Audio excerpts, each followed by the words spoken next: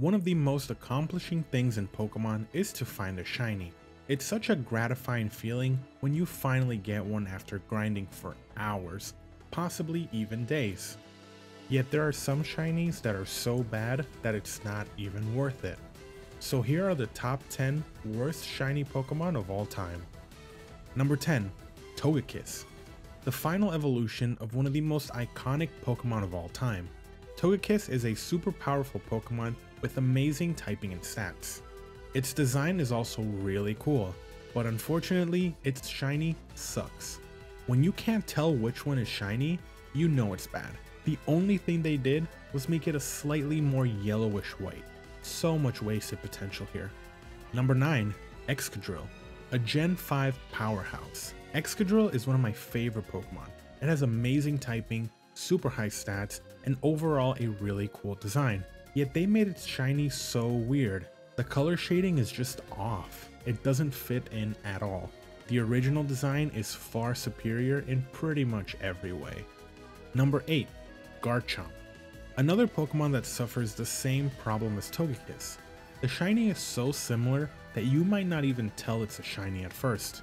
It just has a washed out version of the original color palette, which is a damn shame considering it's Garchomp, one of the coolest and most loved Pokemon in the series. Garchomp instantly became iconic in Gen 4 since it's one of Cynthia's notorious Pokemon. It's just a shame that its shiny does not live up to the potential. Number 7. Weavile. Why would they do this? I mean, you took one of the most badass Pokemon in the series and gave it one of the worst color combinations out there. The colors are just too bright and don't go well together. And for a Pokemon that's a dark type, it just doesn't work. Number 6. Espeon. Evolutions are one of the most loved Pokemon in the series, and Espeon drew the short end of the stick.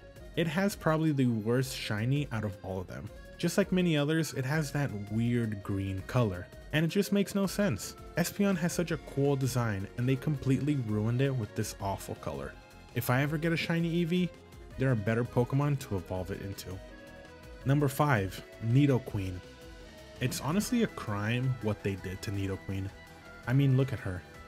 Nidoqueen being an awful shade of ugly green is only half the problem.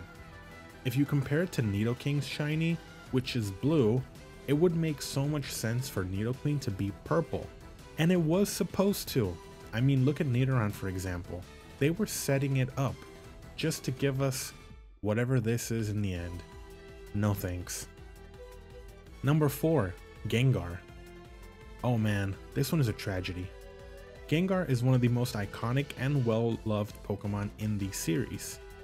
Yet his shiny is barely noticeable at all. It's just a slightly more grayed out purple. That's literally it. And to make it even worse, he gets one of the sickest shiny mega evolutions of all time. And then the battle ends and you go back to disappointment. Number 3. Lucario. Another Pokemon who is extremely iconic.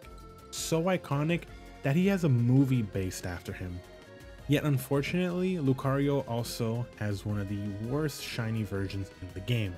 His color palette is just weird and doesn't go well at all.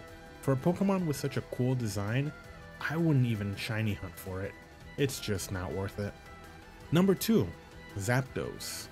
You know what's more difficult than hunting for a shiny? Hunting for a shiny legendary. You can't just walk around in the grass, or even hatch it. You're forced to soft reset your game till you get it. And for a shiny like Zapdos, why would you even? It literally looks the same. It's just a minimally darker shade of yellow. That's it. Number 1. Groudon. And the worst shiny award goes to Groudon. Another legendary Pokemon who's extremely difficult to shiny hunt for.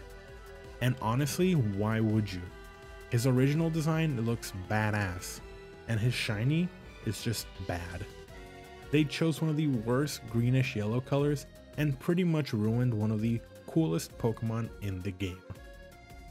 What is one shiny that didn't make the list that you absolutely hate? Let me know in the comment section down below. If you guys enjoyed this video, be sure to leave a like and subscribe to my channel for more. Thank you so much for watching, and I will see you in the next one.